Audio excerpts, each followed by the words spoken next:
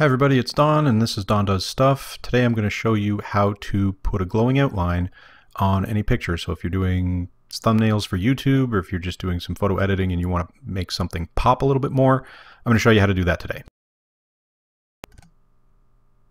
Step number one, get an image. I got this one from Pixabay. It's basically a repository for royalty-free images. I picked a penguin today because I don't know, I liked it. It looks interesting and it's got a bit of contrast between the foreground and the background, which makes it a little bit easier to outline. Okay, so once you've got the image opened in Paintshop Pro, you're just going to right-click on the layer and duplicate it. This duplicated layer is where we're going to isolate the penguin from the background and create our glow underneath it.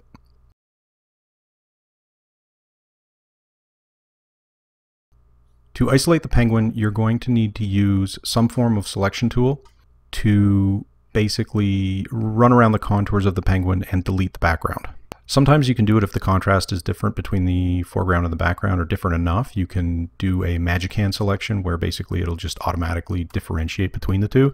But because this image shares tones with the background, you can't do that. And it's easier just to run around the contours and create that isolation manually. I'm just going to fast forward through that part because it takes a few minutes.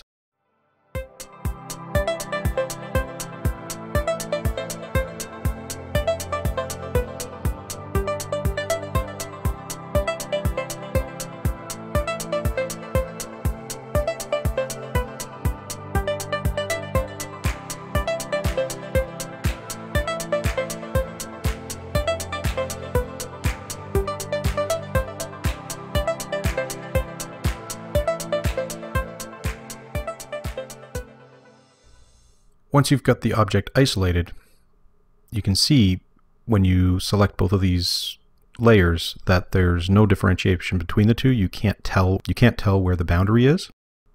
The next thing you need to do is select the penguin. Now the easiest way to do that on the foreground layer is simply to magic wand select the negative space around it, so the blank space, and then click on selections and click on invert. And basically that will get you the penguin. If you try to magic select or magic wand select the penguin, it'll probably differentiate between the white and black and the different tones, and so you'll only get part of it. So it's easier to do it the other way. Once again, you're going to duplicate the layer. You're going to move the new layer underneath the foreground because you want the isolated object in front of whatever you're going to outline. And then you're going to delete the penguin or the object, whatever object you choose. You're going to delete that from that middle layer, from the sort of, I guess you could say, the outline layer that we've just created. So the outline layer should be blank except for the dotted line showing the selection that you have made. If you click on selections and then modify and then expand, you can select the number of pixels you want the selection to expand beyond the original boundaries. So usually it's somewhere between 4 and 10. I'll go with 8 here. As you can see in the foreground layer, the selection is now outside the bounds of the original object. Go back to the outline layer that you've created and paint the interior of the selection whatever color you want your outline to be. So it could be white, it could be orange, it could be gray, whatever it is that you want, black, green, yellow, purple, whatever.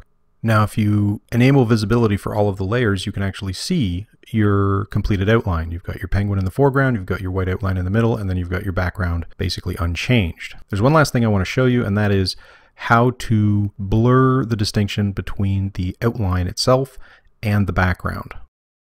So sometimes you get a bit of a glow effect on thumbnails that you see, and the easiest way to do that is to go to Adjust, Blur, and select Gaussian Blur. And what that will do, you pick the number of pixels you want it to go in, and basically it will alter the opacity of the exterior of your selection or the exterior of your outline and let the background show through a little bit. And that's it, you're done. You can save it as a PNG or JPEG or whatever it is. It'll flatten automatically and you're good to go. Okay, so I hope you enjoyed the video, learned something interesting. If you liked it, please leave a comment or give me a thumbs up. If you want to see more from me, please hit the notification bell so you get notifications anytime I upload new stuff. And with that, I will say thank you very much, and I'll see you next time. Bye, everybody.